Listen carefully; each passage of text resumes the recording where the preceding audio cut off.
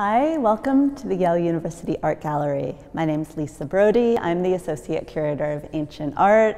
I'm standing in our Sculpture Hall, which is our gallery for art of the ancient Mediterranean. Our collection ranges from ancient Near Eastern art to art of the Byzantine Empire. It includes Etruscan, Greek, Roman. Some of our highlights include reliefs from the palace at Nimrud, a lion from the Ishtar Gate at Babylon. We have an extremely strong collection of Attic black and red figure vases, as well as ancient glass. What I would like to introduce you to today are our archaeological collections, materials excavated by Yale University as collaborative projects in the 1920s and 1930s at the sites of Gerasa and Dura-Europos. From 1928 to 1934, Yale University participated in excavations together with the British School of Archaeology in Jerusalem and the American Schools of Oriental Research at ancient Gerasa in what is today Jordan. As a result, the art gallery holds a substantial collection of artifacts, primarily lamps and pottery, as well as the excavation archives from those seasons.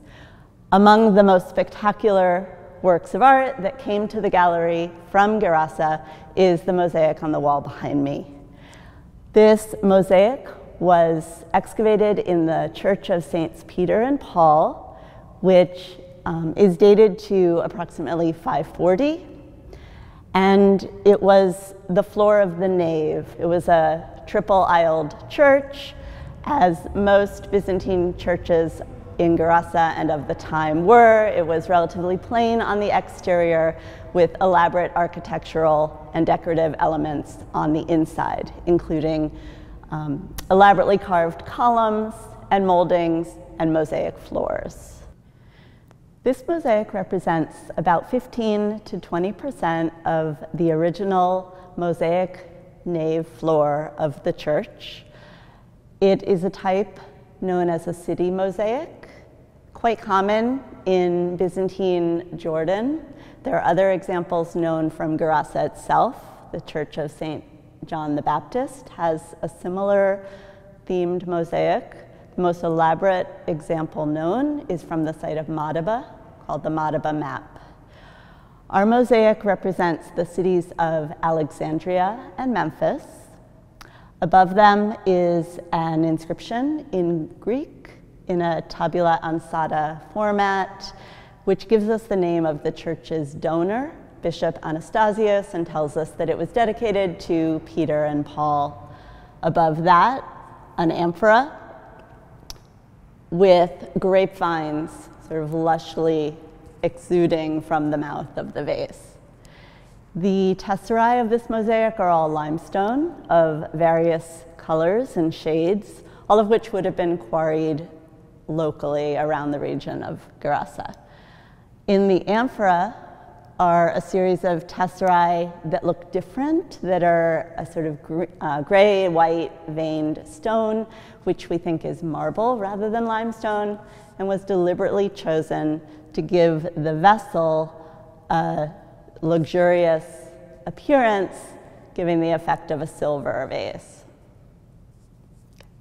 So the cities are both represented with, I would say, schematic and yet specific architectural details that don't necessarily reflect those individual cities, but they clearly read as city to a viewer.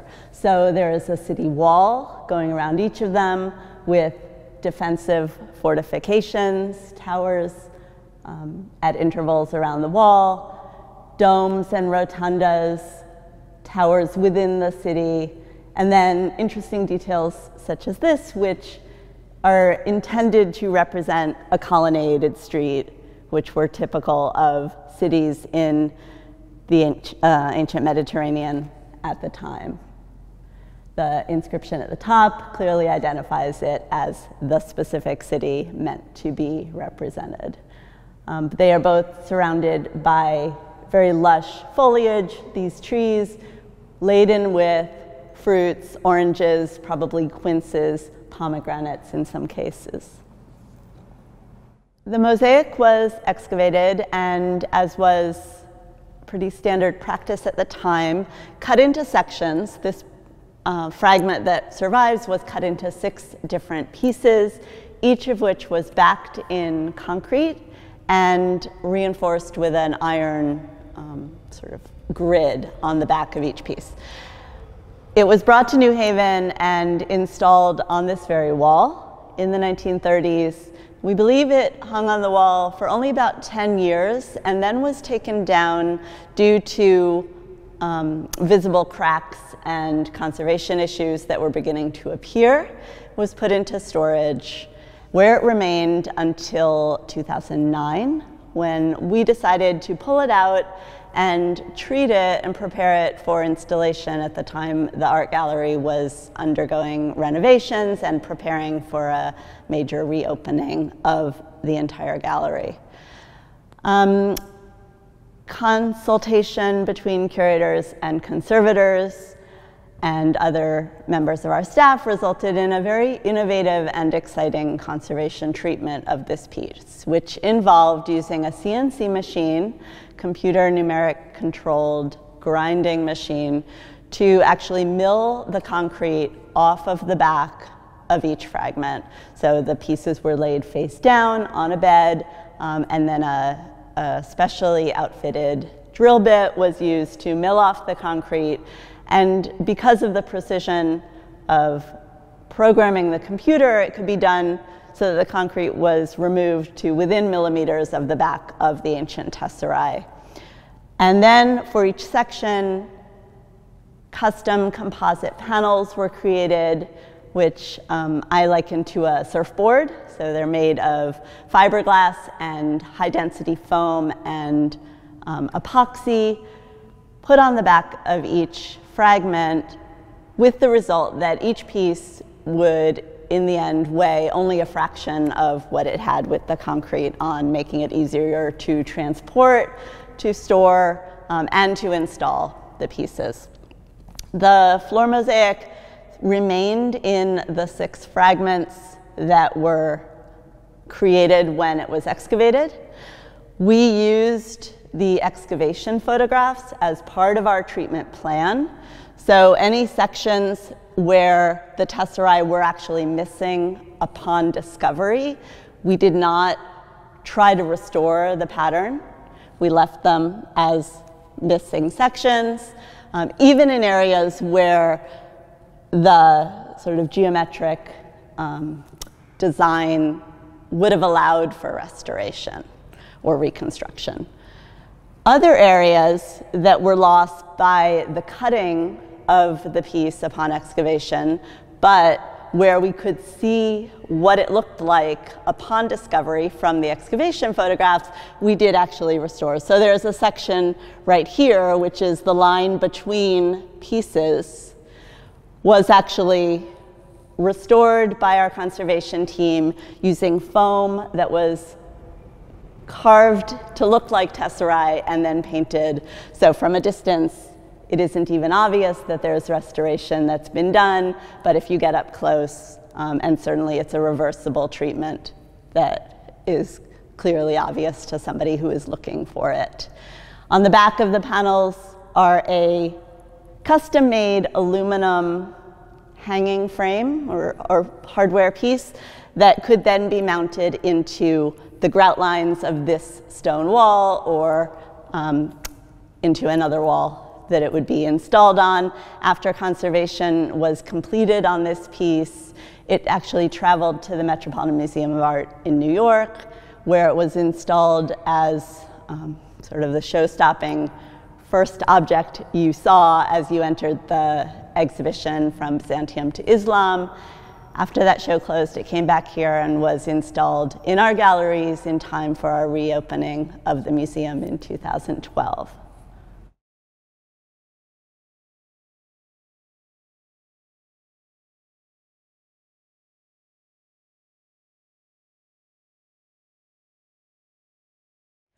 Around the same time that Yale was excavating at Gerasa, the university was also involved in excavations at the site of Dura-Europos in what is today Syria. The project was a collaboration with the French Academy of Inscriptions and Letters. It lasted for 10 years, from 1928 to 1937. And as a result, the art gallery holds a collection of approximately 12,000 works of art and artifacts from the site, as well as the excavation archives from the entire excavation period. There are also parchments and papyri that are preserved in the Beinecke, Yale's rare book and manuscript library.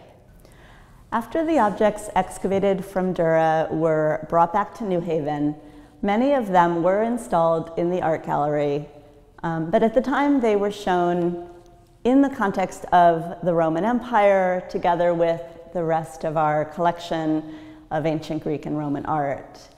In 2012, the museum underwent a major renovation and expansion, and at that point, this gallery space was dedicated to the art of ancient Dura-Europos, and it gave us the opportunity to showcase the objects from the city in a way that could really give visitors a sense of what the city had to offer and what life was like in this part of the ancient world.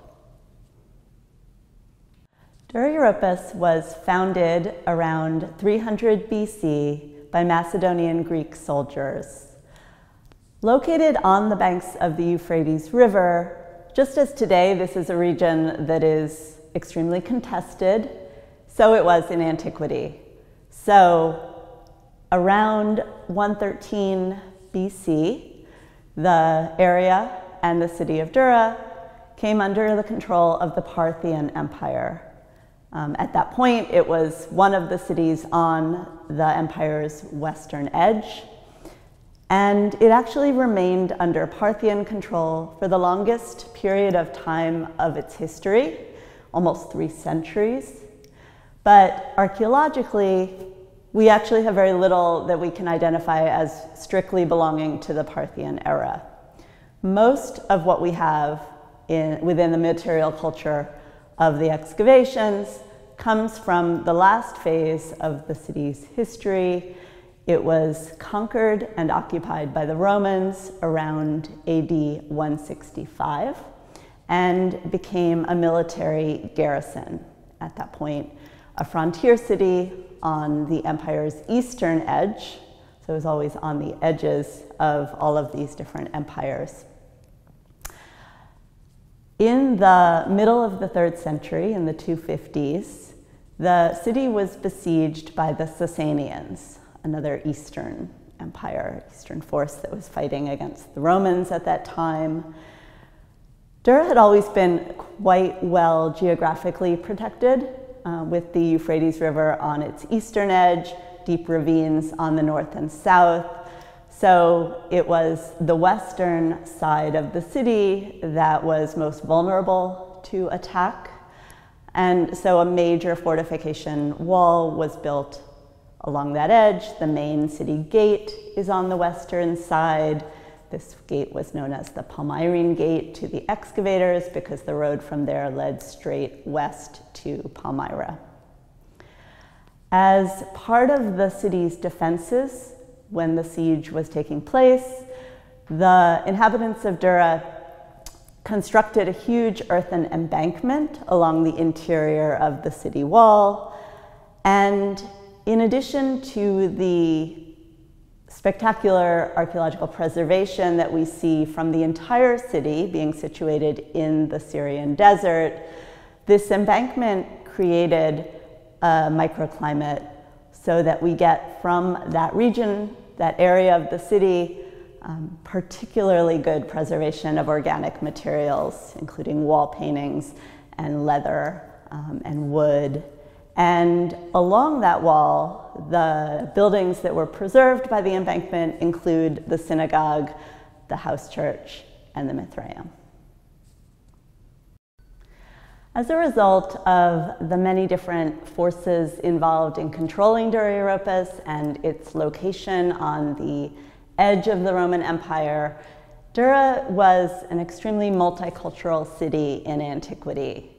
I think what's important to recognize is that the extraordinary preservation of the archaeological remains shows us this multiculturalism in a way that seems extraordinary, and visitors are often taken aback by the wall paintings and papyri and parchment and leather and bone and wood that survives from the site.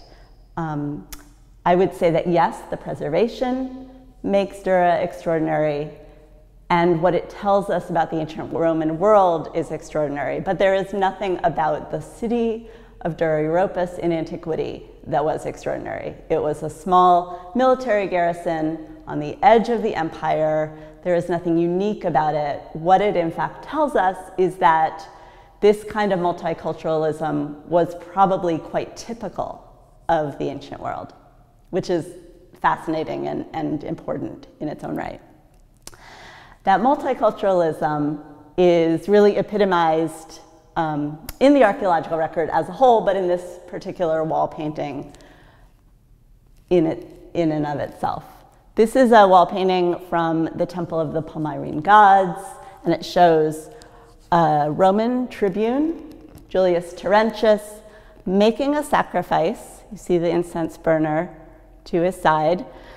His troops, his cohort, stand behind him with the Roman standard being held right in front. He's making a sacrifice to the deities shown in the upper left. We know they are deities, not only because of the nimbus around their heads, but they stand on bases. They are statues of divinities. They are not identified by inscription, but the context of the painting suggests that they are the sort of Palmyrene gods of preeminence worshipped in this region. Julius Terentius is fighting for the Romans. His name is in Latin. His troops are part of the Roman army. Watching the scene, if you can imagine that, from the lower left are these two female figures. They were identified by inscriptions, although the inscriptions are no longer very visible to the naked eye. The one on the left is the Gad or city goddess of Dura. The one on the right, the city goddess of Palmyra. They wear distinctive headdresses in the form of a city wall, telling us that they are the personification of a city. Their divinity is shown by the nimbus around their heads. And the distinctive pyramidal seated form that they are shown in is that of the Hellenistic Greek, very famous statue, the Tyche of Antioch, which from its creation in the Hellenistic period informed images of city goddesses for centuries. So this one wall painting includes elements of Rome, the Roman military, which was such an important part of Dura-Europos' identity in the 3rd century, Palmyra, and a very strong Hellenistic Greek tradition. So one of the most striking elements of Dura's multiculturalism is the variety of religious communities that coexisted at the site in, say, the 2nd quarter of the 3rd century, at least. We have, from the archaeological record, remains of about a dozen or so pagan religious sanctuaries, and many of those in and of themselves combined Semitic or Arabic gods with Greco-Roman divinities. There is also a building that was made into a synagogue, which is a very large and elaborate building, reflecting what must have been a very substantial Jewish community at the site, and another building much smaller that was converted into a meeting place for Christians. And this is in fact the earliest known securely dated church in the world at this point, house church. Because of the division of finds from the excavations between the two participants, Yale and the French Academy, we at the gallery have wall paintings from the house church, as well as from one of the most interesting of the pagan sanctuaries, the Shrine of Mithras. And from the synagogue, the wall paintings, as part of the French partage or share, stayed in Damascus, so they are still in the National Museum of Syria in Damascus. But we have at the gallery painted terracotta tiles that decorated the ceiling of the assembly room. There were originally about 400 of those. 200 or so were discovered in the excavations. So those tiles were divided between Damascus and New Haven. So you can see some of those tiles behind me here. As I said, they are square-ish terracotta tiles painted with an assortment of imagery, floral and fruit images, some female faces, what seem to be zodiac signs in many cases. A few of the tiles have inscriptions, Greek and Aramaic, reflecting the dedication of the assembly room in the 240s. So the house church at Dura-Europos, or what has come to be known as the Christian building, as the excavators labeled it, was a regular house that in the 240s was renovated and converted on the inside for meetings of the Christian community. In contrast to the synagogue, this was a modest structure and suggests that the Christian community at Dura at the time was quite small. We don't have any indication as to whether they were meeting in secret or whether it was a known part of the population of the city, but it was certainly coexisting with all of the pagan religious sanctuaries and the synagogue. They were all active within blocks of each other at the same point in time, right up until the fall of the city in 256. The room that is most interesting archaeologically and that we have the most preserved from was made into a baptistry, where members of the community were baptized into the Christian faith. These wall paintings are all from that room, and they represent images of salvation and miracles of Christ that the initiates coming to be baptized would have seen and learned from as they joined the community through the rite of baptism. The different images include a procession of women coming to this white structure that has been variously interpreted over the years as the tomb of Christ or as a tent. Above that are images, again, miracles of Christ. So here, the healing of the paralytic in a representation that shows Christ in the background, below him to the right, the paralyzed man lying on his bed, and then to the left, you see the man healed, rising up and walking off with the bed sort of strapped to his back. And beside it, the scene of walking on water, and you see Christ and Peter in the foreground in the waves, and behind them, the other apostles on a ship. This procession, so the initiates would have come this way with the procession and the miracle scenes to their right as they walked toward the apse where the baptismal font was located, and above that would have been this image of Christ as Good Shepherd. So you see him with this huge ram over his shoulders and the rest of the flock to the side. On the bottom, this small vignette possibly added slightly later, represents Adam and Eve in the Garden of Eden. On the opposite side of the room, the opposite wall from this group of images, are a few other images, including this one, less well preserved and more fragmentary. But you see a woman leaning over, reaching with a rope or a piece of cloth into this circular structure, probably a well, and interpreted as such by the excavators, who identified the woman as the Samaritan woman at the well. That has been disputed over the years, and another possibility is that it represents Mary in an Annunciation scene where she is sometimes shown outside at a well.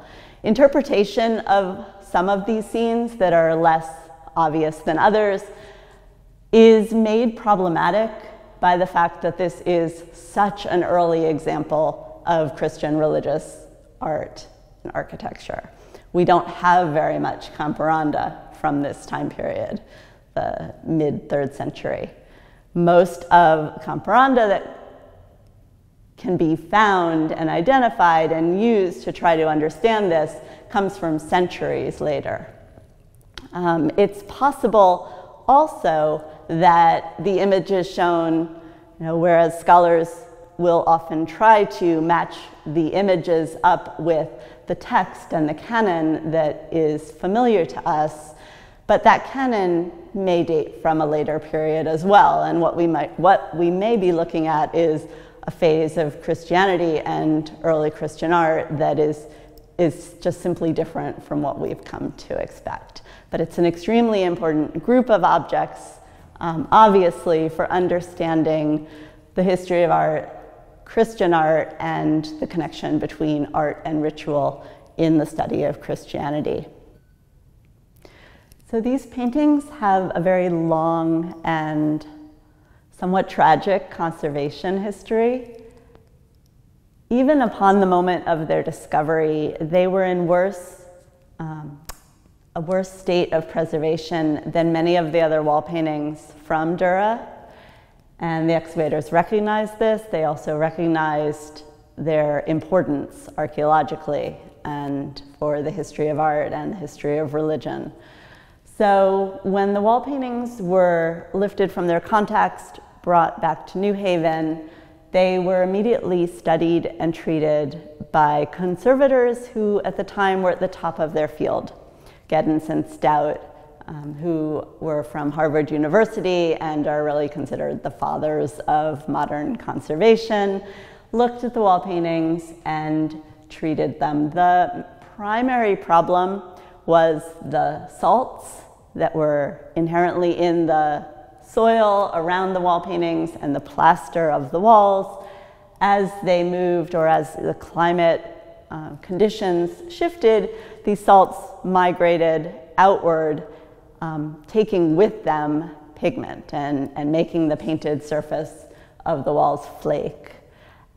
In an effort to stop that flaking, Giddens and Stout chose to consolidate the surface with a material that was, again, sort of state-of-the-art for the time. It was polyvinyl acetate, PVA, and it is a material that we now know really did more harm than good.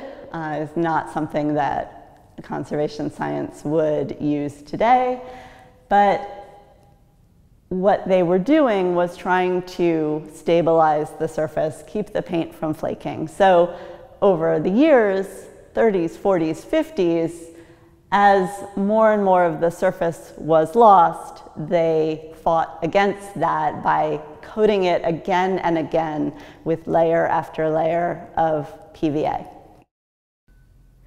So over the years, the PVA on the surface darkened to such an extent that it was decided to try a rather drastic conservation treatment to save the paintings.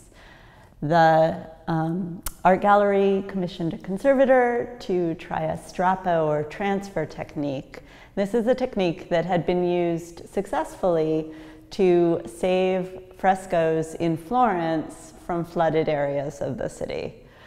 The idea was that the painted surface could be transferred off of the salt-laden plaster from the ancient walls and then transferred onto a new, more stable backing material. And in this case, the conservator decided to use a panel of fiberglass to which the wall painting surface would be adhered using epoxy. We know from the conservation records that this process didn't go entirely smoothly and that some of the ancient painted surface was actually lost in the transfer process.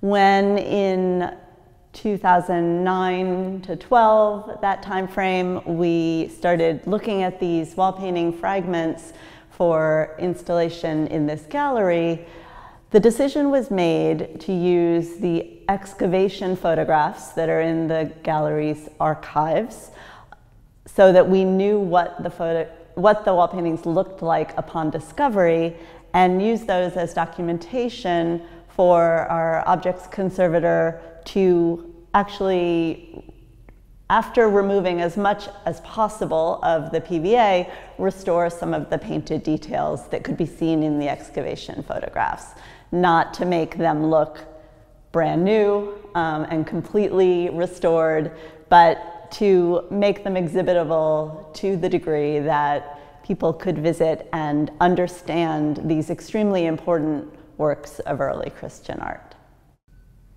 So what we have here is the Dura-Europos. This is one of the many pagan religious sanctuaries that was at the site.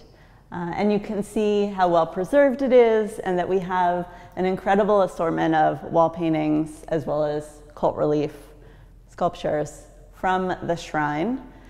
The Dura-Europos, the shrine to the god Mithras, was situated in the part of the city that was the Roman military camp. It was a shrine founded by Palmyrines serving in the Roman army stationed at Dura, and probably predominantly served worshippers who were part of the military. Mithras is a god that was worshipped throughout the Roman Empire. He was particularly popular with soldiers and also merchants. But we find these shrines to Mithras all around the empire. Anywhere the Roman army was, there is often evidence for worship of Mithras. The cult was a mystery religion, so it was initiation-based, and it seems to have been probably open only to men, and the stages, there were 7 stages of initiation into the cult, and once worshippers were initiated, they were sworn to secrecy, so they did not speak of the rituals or the tenets of the cult to those who were not members. As a result, we know even today very little about what went on in the shrines, what the beliefs and rituals consisted of. So shrines to Mithras, found all around the Roman Empire, have certain elements that are consistent in the iconography. There are also certain individualizations in different parts of the Roman world, and there are certainly elements of the Dura-Europos that are unusual or even unique. So the center point of the cult is always the image of Mithras slaying a bull, the Tauroctony. In this case, we have 2 limestone reliefs showing that scene. You see Mithras here with his plunging a knife into the neck of the bull. You can see how much ancient pigment is preserved. We know from photographs upon discovery and a reconstruction painting that was done in the field by Herbert Gut that the figure of Mithras was actually gilded, and the entire scene very brightly painted with a variety of colors. In this case, the Tauroctony scene is accompanied by this group who represent the donors to the shrine. That's an unusual element for Mithraic cult reliefs, but it is quite typical in cult reliefs of other pagan religious sanctuaries to have donor images. On the side walls are scenes of a figure, either Mithras or potentially one or two of his companions hunting with bow and arrow. And that appears to be an element that is distinctive to Dura and reflects the fact that the group of soldiers who commissioned the shrine were archers, Palmyrene archers serving in the Roman army. Other elements, such as images from the life of Mithras and zodiac signs are here as well, are ubiquitous in Mithraea all around the Roman Empire. This shrine had another Tauroctony originally painted at the top of the arch. There are torches and flaming altars. And then on either side here, these figures who have not quite been identified, and there's been a lot written about who they may be, but they appear to be members of the cult, priests, or someone high up in the administration of the shrine. Because Dura was a Roman military garrison, we have in our collection a number of arms and armor from the Romans who were occupying the city. Arguably one of the most spectacular pieces is this complete set of scale horse armor. The excavators found two of these objects. One is in Damascus, one is here at Yale. The one in Damascus has bronze scales. Ours has iron scales. The scales are attached to a linen blanket underneath and edged with leather, as you can see, and rawhide. The cavalry rider would have also been covered in scale armor, and we have bits and pieces of human-sized scales, as well as more of the larger scales, which probably come from at least a third example of this kind of armor. One of the interesting things that this object tells us has to do with the interaction of cultures that always constantly was taking place at Dura, and in this case, in the military realm. So the Romans, the Roman army, at this time, when they got to the Near East, they didn't really have this sort of heavily armored cavalry as part of their troops, the makeup of their troops. But the Sasanians, who they started fighting against, did, and were known for it. And so the Romans, being above all very skilled military tacticians, recognized that in order to compete in this world, they needed to adopt a similar kind of defensive armor. And so this is an example of Roman horse armor that we have from Dura, but it uses something that the Sasanians had developed previously. So as I stated earlier, this gallery was installed for Dura-Europos in 2012, and it remained essentially unchanged for about 6 years. The emphasis of that installation was on the archaeological and historical context of the objects. And in about 2017, 18, and 19, we decided that it would be interesting to present the objects in a new way, with a new perspective on the sculpture in particular, the wall paintings, the monumental works of art from the city, and their connections with other parts of the Roman Empire, in particular Palmyra, which had such a strong and important influence on the city. We are in the final phases of this reinstallation of the material, and I welcome you all to come to New Haven, come to the art gallery, and see it for yourself.